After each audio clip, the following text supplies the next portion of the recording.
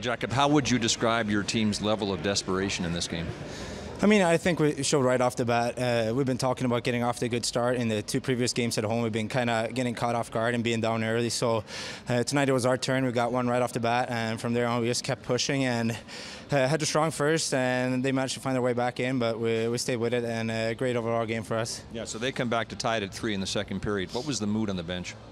I think it was still pretty good. We managed to get that 4-3 goal going into the break, and we knew that that's a good position. If we would have said that before the game, being up by 1 going into the third, we would take it. So we knew for us it was just a matter of sticking with it, not getting frustrated, and I think we did a pretty good job with that. So a pair of goals tonight, 6 now in 7 playoff games for you. Are you playing the best hockey of your career in this postseason?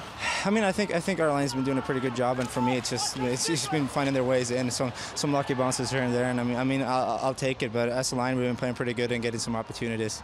How much more enjoyable will the couple of days in Kelowna be now with this win? I mean, it's huge. For us, it's just taking a day at a time. We'll get 2 practice days up there now and working on some stuff, and then come back here for another tough game. So, yeah, it'll be fun. Thanks for your time. Thank you.